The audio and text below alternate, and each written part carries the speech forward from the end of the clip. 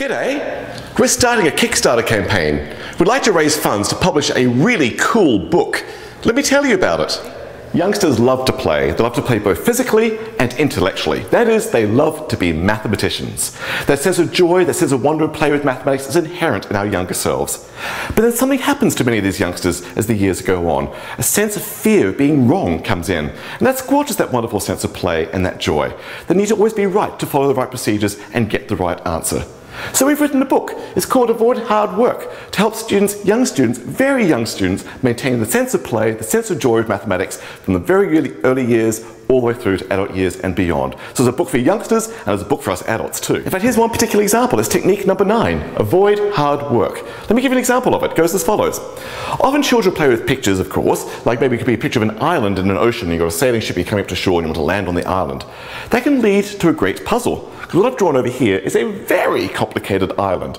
And I'm going to ask, is this dot right here in the ocean, some inlet of water, or is it on the land of the island?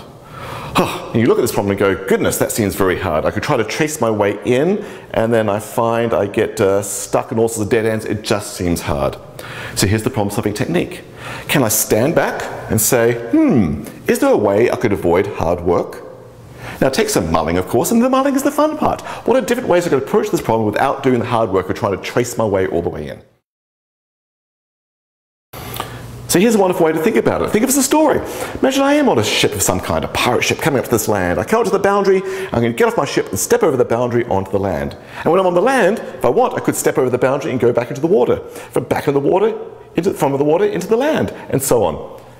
There's an idea. Here's a way I could avoid hard work. I love it.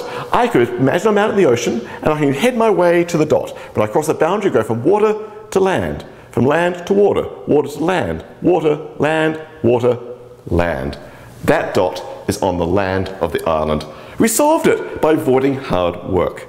In fact, this book is full of all sorts of such strategies. For example, engage in wishful thinking, go to extremes, make it small, or just do something. That's actually a problem technique. Just do something, anything, try it. And we lay out all sorts of wonderful examples and ways to engage in wonderful conversation with the youngsters about this mathematical world. This is what mathematics is all about: joyful thinking, playing with ideas, and seeing what you can get with them, what you can discover, and what else you can create. So please, consider helping us produce this grand book. Let's help youngsters maintain that sense of mathematical joy from their young years to their older years, teenage years, adult years, and beyond. Let's maintain that wonderful sense of wonder and delight with mathematics. Thank you so very much.